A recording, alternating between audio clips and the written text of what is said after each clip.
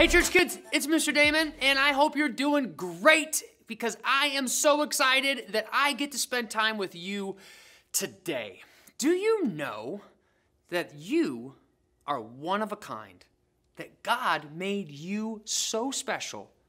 There's nobody else in the entire world. 8 billion plus people. That's a lot of people.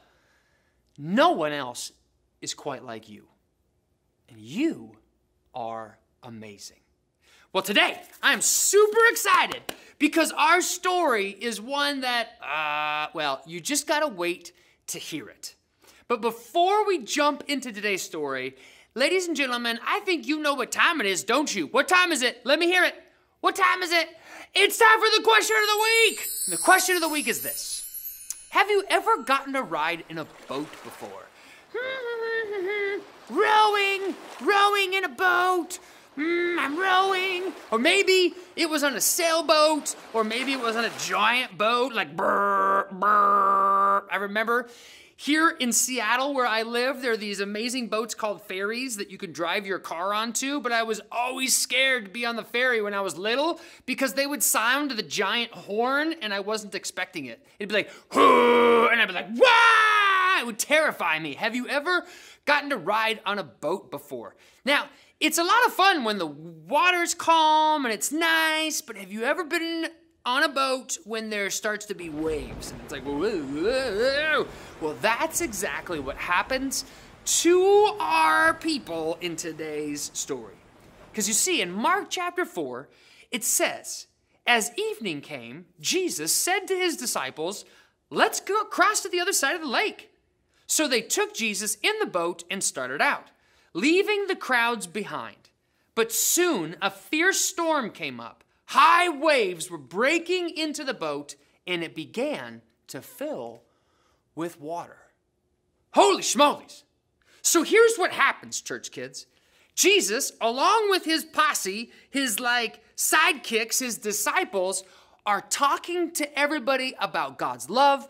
Jesus is healing people with sick bodies.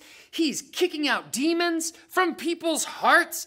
It is amazing, and everybody's excited to be near Jesus. Well, finally, he is tired because not only was Jesus fully God, he was also fully human, which means he got tired, he got hungry. So he was like, guys, let's go across this lake and let's just hang out and chill for just a little bit. And they're like, roger that, Jesus. So all of the disciples and Jesus climb into a boat. And Jesus grabs his Hello Kitty pillow, lays it down on the back of the boat, gets his blankie, and then quickly goes to sleep. That's how Jesus snored, I think. So the disciples are rowing the boat across the lake. By this time, the sun's gone down. It's a beautiful sunset. Reds and oranges and pinks are lighting up the sky. And the disciples are having a great time. They're talking about the incredible things that they saw Jesus do. Like, can you believe it? He's the best. And meanwhile, Jesus is like, shh. Well, after a while, the sun's down, the moon comes up, the stars are out. And they're about halfway across the lake. And all of a sudden, kind of out of nowhere, these sneaky little clouds begin to form. And all of a sudden, those grow more. And so finally, the disciples can't see the stars. They can't even see the moon. And then a wind begins to pick up. And then the wind gets stronger and stronger. And now that beautiful glassy water is beginning to get rocky. And then it gets worse.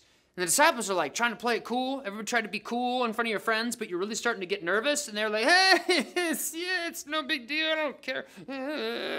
Until finally the waves get bigger and bigger and bigger, and the wind begins to howl until it's like straight up hurricane conditions out on this lake. And the waves are gigantic, and they're crashing into the boat, and the boat is beginning to fill with water. Now, mind you, these disciples grew up their entire lives out on this giant lake. They are fishermen. These guys have been in boats forever, and they're scared. So if professional fishermen are getting scared, you know it's bad.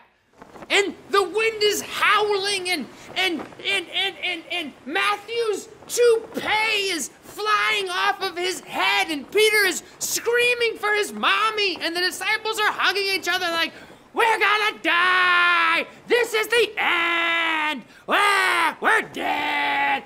Until finally, somebody, I don't know, maybe it was Thomas, looks over and is like, hey, God's in the boat. And so all the disciples run them soggy selves back to the end of the boat, and they begin to shake Jesus. And Jesus, and they can't wake him up. And they're like, Jesus, wake up! And he wakes up, and he wipes that sleep drool out of the corner of his mouth. He's like, guys, what's going on? And they're like, what's going on?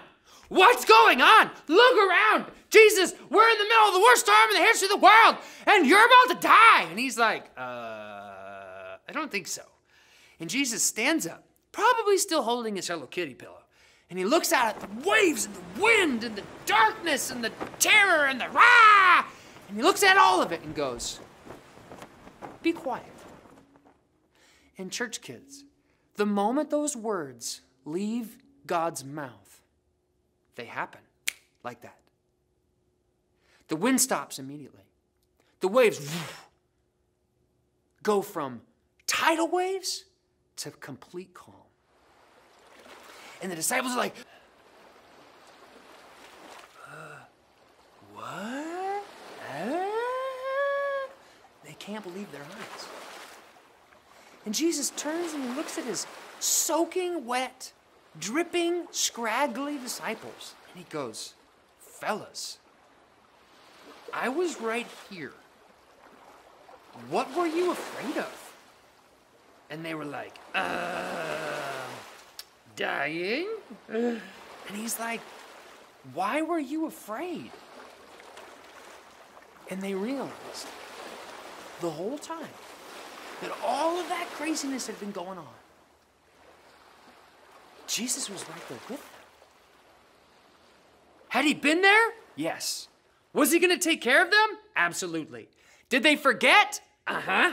They forgot. You see, the reason why fear was able to fill up their hearts and take over their imaginations and convince them that no one was going to help them and they were all alone and they were going to die. The reason all of that happened was because they forgot that God was right there with them and that he always has promised to take care of them. Church kids, do you ever feel afraid? Because this guy does. Do you ever feel lonely? Me too. Do you ever feel like something is definitely 100% not going to work out and the wheels are falling off and everything's bad? Ever feel that way? I feel that way on a semi-regular basis. So that means that you and I were very much alike. But do you know the same reason the disciples felt that way is the same reason I feel that way and you feel that way? Is because for a moment, we forget. We forget that there is a God.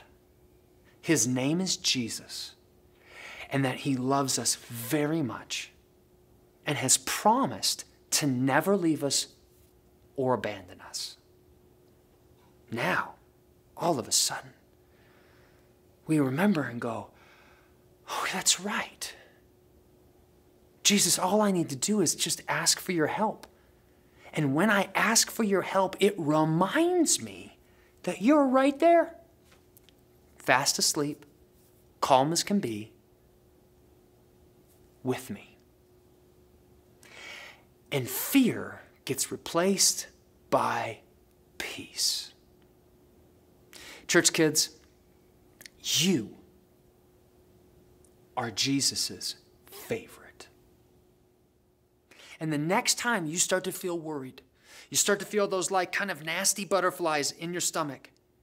The next time you start to feel angry and like you can't control it and you just want to like hurt somebody or hurt yourself, what do? We stop and we remember Jesus is with me. And then we go, Jesus, I need your help right now. And when we do, God promises every single time that he is going to take care of you. And sure, maybe the circumstances don't change. Maybe you're having a hard time in a class at school, and maybe it's still a little hard for you. But when we remember that Jesus is with us and that he's going to help us, we realize, it's going to be okay.